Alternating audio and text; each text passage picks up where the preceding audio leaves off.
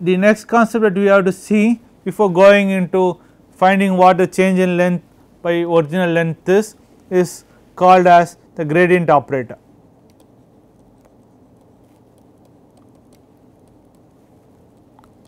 Of a vector valued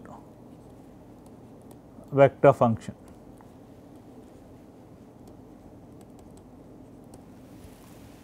Okay. What this vector valued means is, this is the range of the function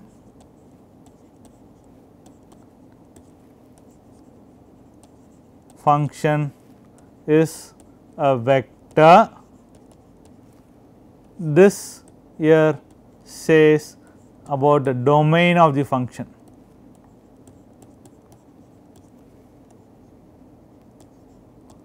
Function is a vector. Example of vector valued vector function is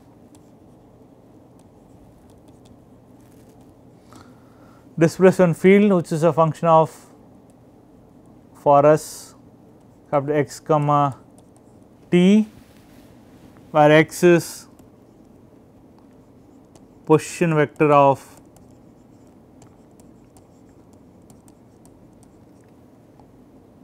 material particle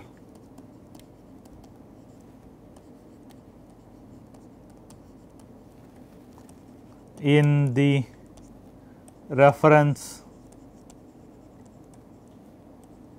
configuration. Okay. So, that is the position vector of the material particle in the reference configuration, and this t denotes the time. U is the displacement field. This is a material representation. This is a material representation of the displacement field. Okay. So, this is an example of a vector valued vector function. Now, before going into finding the gradient of that, let us assume a function a to be a function of x and y, or let us assume z is some function of x and y. Okay. Now, what does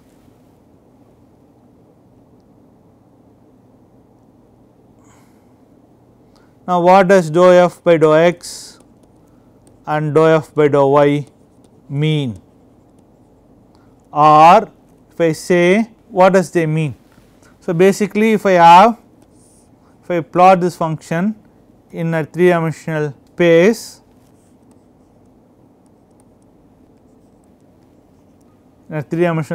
with x, y and z oriented like this, I will get a surface.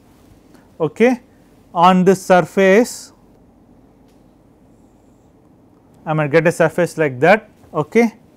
Say this is a surface on x and y axis, this is the x and y axis in the plane, this is the z axis, I get a surface like this, and what does gradient of z represent is, it represents the tangent plane to that surface. Okay. It represents the tangent plane to the surface. Just like when you have a function of a single variable, when I write y equal to function of x, and if I plot x versus y, if I get a curve like this, at any point x, the slope of the curve, slope of a tangent at that point, this angle theta is given by dou y by dou x, right. Similarly, when I have a function of two variables, there will be a surface that is formed and there will be a tangent plane to that surface. This tangent plane is characterized by two slopes, one is how this slope is and the other one is how the slope is along another mutually perpendicular direction, right. These two slopes characterizes this tangent plane. Knowing the one slope in one direction will not help me find what the slope in the other direction is, because they are independent. Just like knowing the slope at a particular point of a function will not help us find the slope at a different point. In case of a function of two variables, knowing the slope along a particular direction will not help us find what is slope on a different direction is unless I know the slopes along two mutually perpendicular directions. Okay. So, this gradient of z, so when I say gradient of z, it means dou f by dou x E x plus dou f by dou y E y. If f is a function of two variables, if it is a function of three variables, will be dou f by dou z E z. Okay. That is, there will be three. Now, it is a 3-dimensional space x, y and z, and the function forms a 4th dimension, and hence what happens is this will have 3 slopes, 3 independent slopes, which I have to know before I can find what is the slope along any other direction is. Let us elaborate on this a little bit more. Now, the gradient is defined as following. Let us assume that I am dealing with a scalar valued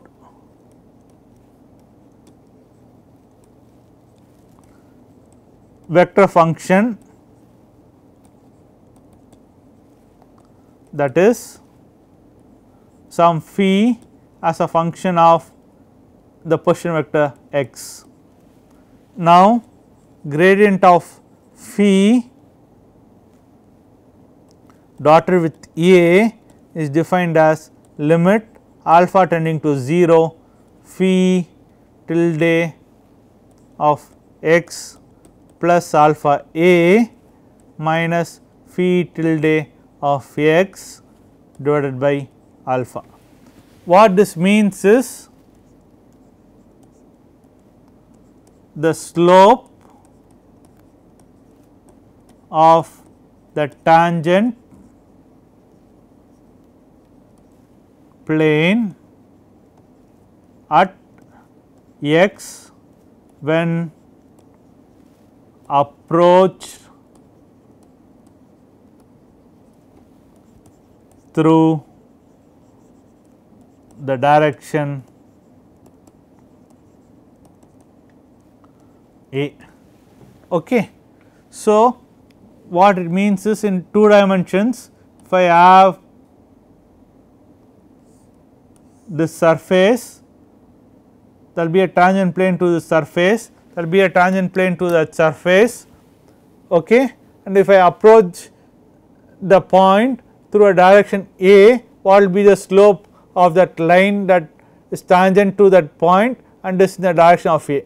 Basically, there will be different directions will have different slopes, one direction will have this slope, one direction will have this slope, and hence different directions will have different slopes. Okay. So, that direction along which you approach is given by A. Okay. Now, let us see how this formula leads to the definition of grad phi as dou phi by dou x E x plus dou phi by dou y E y plus dou phi by dou z E z. For that, let A to be E x, then grad phi dotted with E x would be limit alpha tending to 0 phi of x is x plus alpha E x plus y E y plus z E z minus phi tilde of x E x plus y E y plus z E z divided by alpha. This is nothing but dou phi by dou x. Okay. So, grad phi dot E x is dou phi by dou x. This implies grad phi x component is dou phi by dou x. Similarly, you can show that grad phi dotted with E y is dou phi by dou y, and grad phi dotted with E z is dou phi by dou z. Hence, you get the definition of grad of phi to be this expression. Hence, you get the definition of grad of phi to be this expression. Okay. Now, we saw what a gradient of a scalar valued vector function is. Similarly, now when let us look at what is the meaning of gradient of a vector valued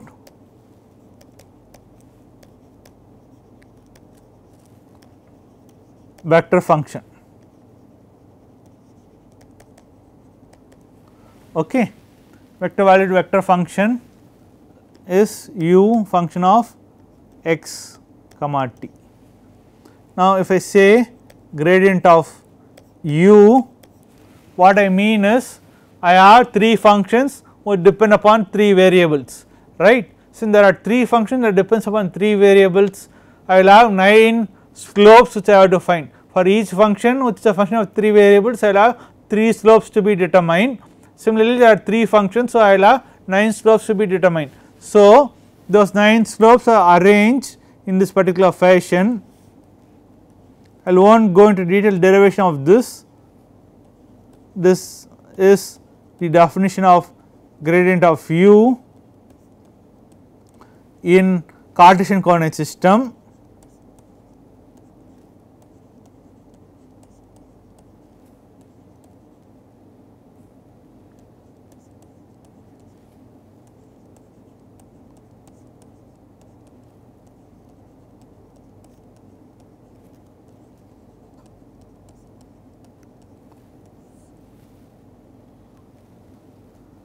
In Cartesian coordinate system, okay, where ux, uy, uz are components of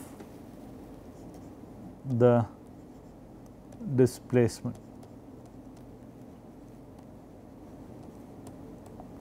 Vector.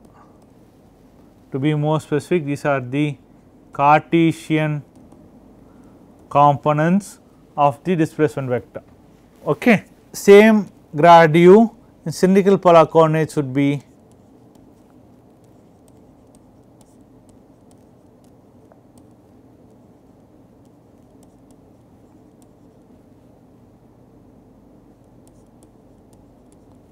z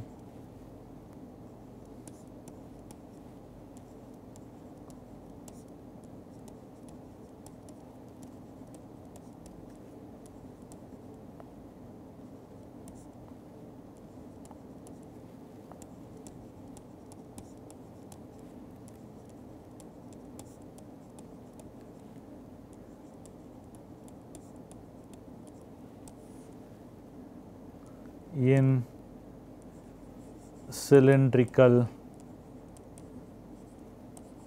polar coordinate system. Here u r, u theta, u z are cylindrical polar components of the displacement vector and r theta z the cylindrical polar coordinates of a point in space. Okay.